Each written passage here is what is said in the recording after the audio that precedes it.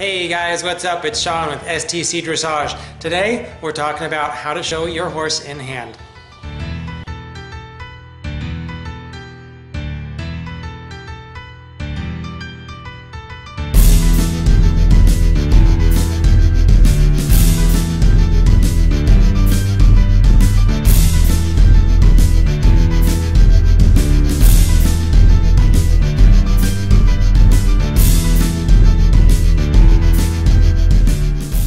So we're going to be going over today all the things I do to prepare and then actually go and show a horse in hand. Be sure you go ahead and watch this video all the way through because I'm going to go ahead and actually show you on a horse exactly what I'm explaining here over the next couple minutes. Also be sure you go ahead and subscribe to the channel. It really helps me to grow this channel so that I can keep producing these videos for you. I've been showing horses in hand for probably, I would say 15 years or more actually. And I've done breed shows, I've done dressage at Devon, I've done a bunch of them out here on the West Coast. I've shown horses at inspections for pretty much all the major warm blood breeds as well as Friesians, and I've done some Arabian shows. So I've done a few. So we're going to be making sure that we've got them trimmed up really nice, all the lines are nice and clean, the legs look nice and sharp and tight. We're going to make sure that they're braided correctly. It depends on the horse. Most of them you're going to do your typical button braids like you would for the dressage ring. The horse I'm going to show you, actually, she's a Morgan. So we're going to do the running braid on her because the breed characteristic is that she would have the long mane. It would be the same for the Friesians or even the Andalusians. And we're just going to go over a couple of other things that I would normally do to make sure that they're set up the best they can be to get the best scores they can in the conformation phase. Man, those birds are loud today.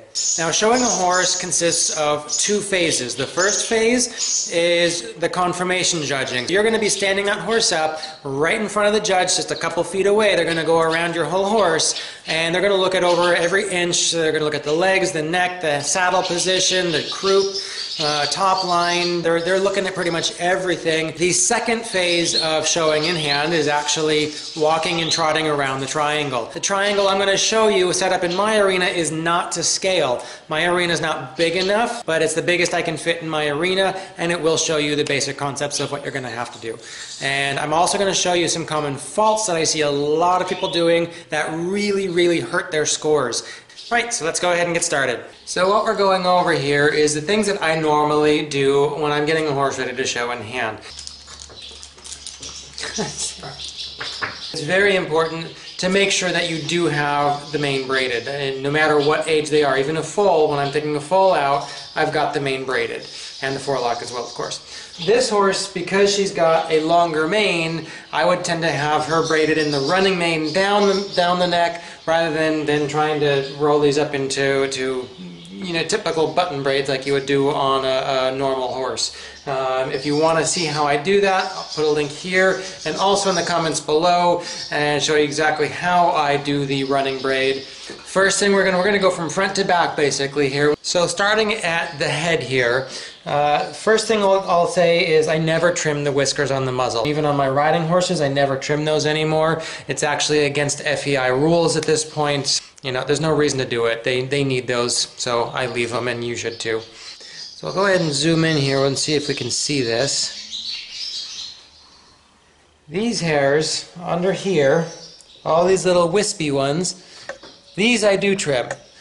We're trying to get so you've got a nice clean line in the jaw, underneath the jaw, through the neck, the throat latch area here. We want that to be nice and clean and as tight as possible. So all those little wispy hairs there, we're going to trim all of those off. So you can see I'm not holding the clippers this way. If you hold the clippers this way when you're trimming, you're more likely to kind of gouge into their hair too much and you'll end up leaving big marks. So I always go this way and just lightly go over those little wispy hairs just to take those wispy hairs down.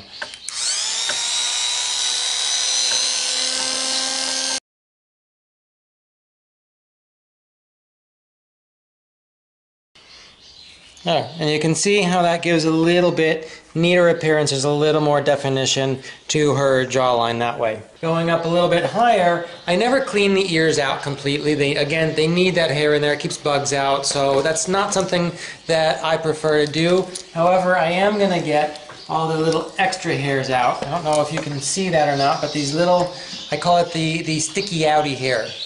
So I'll just take my clippers and just go straight down the front just to clean that edge up, but I won't actually go in the ear and clean all that hair out of there. They need that. Continuing to move back, obviously the bridle path. That's a big one. It looks terrible if you've got a bridle and all this little stuff sticking out the side of it. It looks horrible, it looks unprofessional, it looks like you don't really care, and we don't want to do that.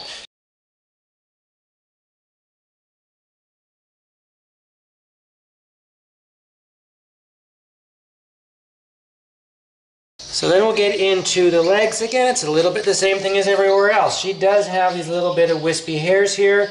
Because she's a Morgan, she tends to get a little bit feathery down here. I don't really want that. If we don't want them to see that the horse looks like it's got really thick, stocked up legs. Yeah, you want to show good bone, but they shouldn't look like they're thick and stocked up and they have no definition. That's not very helpful. If it's a horse like a Frisian, those I do leave the feathers on because it is very characteristic of the breed to have the feathers, so I will leave the feathers on the Frisians. I'll take these off down to where the feathers start so that they've got the feathers but the line down to it, you got a nice tight leg.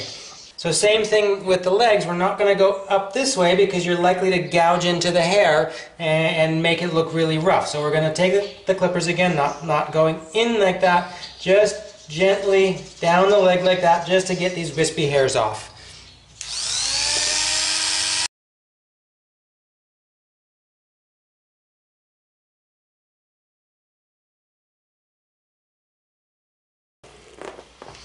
And so again, now you can see how much cleaner of a line that gives the leg. You can really see the definition, the angles of the pasterns, and everything looks just much nicer that way.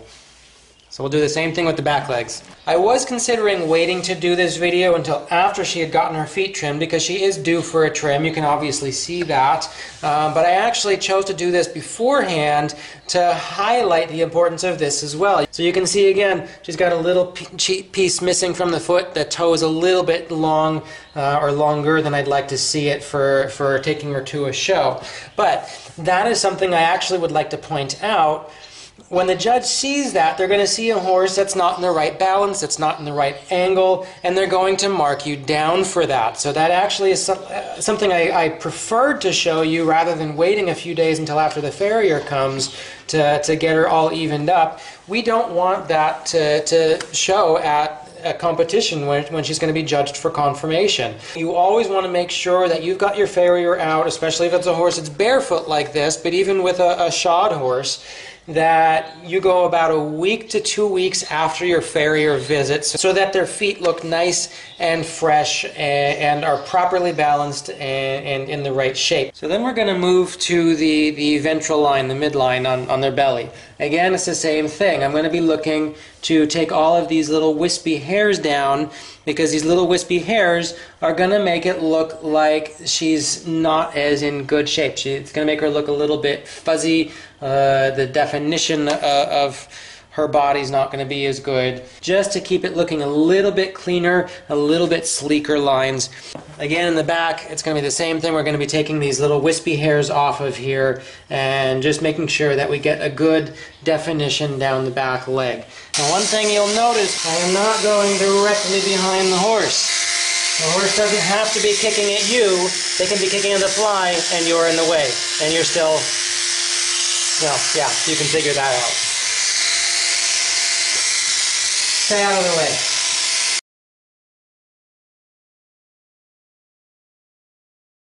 And again, much neater and cleaner look that way, and just keeps the definition on the legs much better that way. So then finally we come to the tail. The tail I go back and forth on. I used to trim the tail. I don't as much as I used to anymore. Again, I try to keep things a little bit more natural. So you can see the difference here when it's all fuzzy like this. It doesn't give quite as nice of a line. If I tuck that in just a little bit, like it would look if we trim that with scissors or a pair of clippers.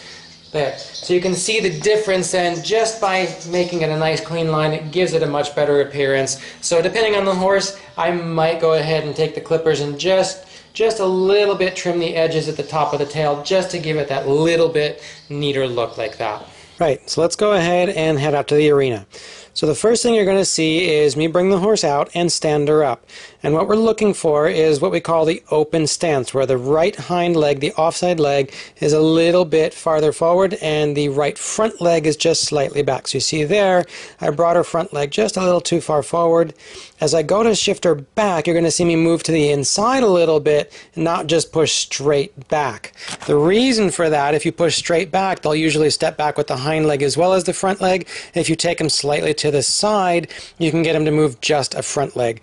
Now, I'm actually going to be trying to get her to stretch her neck just a little bit here as well, so she gets a little bit better look over the top line. And that's pretty much all you have to do when you're standing up. The judge is going to move around you, and just kind of stay out of the way then as the judge moves around, that you step out of the judge's way so they can see the horse from all angles.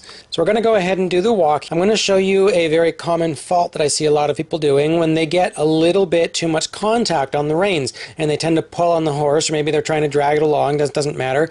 But you can see as I pull her head to the inside, it makes her hind leg swing out away from me, and you can't see her tracking very straight anymore. And the whole point of this is that we see how the horse tracks with the hind legs. As we go across, you can see how she's a little bit stiff and stabby. Then I'm going to go ahead and ask her to hurry a little bit, and you can see how the rhythm of the walk then goes away a little bit. So you want to be careful not to walk too fast. And then again, as I bring her up short, you can see how all of a sudden she's not stepping through anymore. She's not working through her back. Coming towards, the idea is that we can see how the front legs are tracking, but as I'm pulling on her and messing around with her head, it really messes up the way she steps with her front legs. So let's go ahead and watch now the correct way to do it. You can see that I'm not pulling on her head. I've actually got a little bit of slack. You're able to really get a clear picture of how her hind legs are tracking behind, whether there's straight, if she's got any deviation, and then same thing going across. Now you can really see how I don't have contact with the reins. I'm just allowing her to move through her body. And while we would like to see a little bit more over track, you can see how she's moving through her back, she's swinging through her back. It's a nice, clear, four-beated walk. And then again, same thing towards us. I'm not interfering with her head. You can get a very clear picture of how her front legs are tracking, if there's any deviation, paddling, winging, anything like that. So then we're going to go ahead and do the trot with some common errors. And again, I'm interfering with the head. You see me pulling. You see how she's stepping wide behind. She's not tracking straight. You can't get a clear picture of how the horse is moving. Same thing going across this way. Look how stabby those hind legs are. Look at how tight the trot is. And she's obviously very crooked. She's not moving out. And again, coming towards, same thing. You don't get a clear picture of how she's moving. The number one cause of this is because the horse is simply going too fast and the person can't keep up. So then we're going to do a good trot, and you're going to be able to see how I'm not interfering. She's tracking straighter. Going across the backside, you're going to see a much more loose and swinging trot, a much more active trot. And coming towards, again, we're not pulling the head sideways, so you can see a much more clear trot. I don't prefer to personally overschool the work on the triangle. I think it makes them a little bit too well behaved. I know that sounds perhaps counterintuitive. I want that little bit of a spark in there. If they're too well behaved, if they're too relaxed, they don't show as well because they just I'm out for a Sunday stroll. They're not going to get the good scores that way. If they've got a little bit of fire in their belly, they're going to take a bigger step. They're going to kind of huff themselves up a little bit and get a little more powerful stride, and that's what we want. We want that big powerful stride. So that's all we've got for today. If you've got any questions, as always, leave them in the comments below. I'd be happy to chat with you down there. If you have any videos that you'd like to see me do with product reviews or training tips or anything else, please drop me a line. I'd be happy to work on them and get some of those videos out there for you guys. Until next time, happy riding. We'll talk to you soon.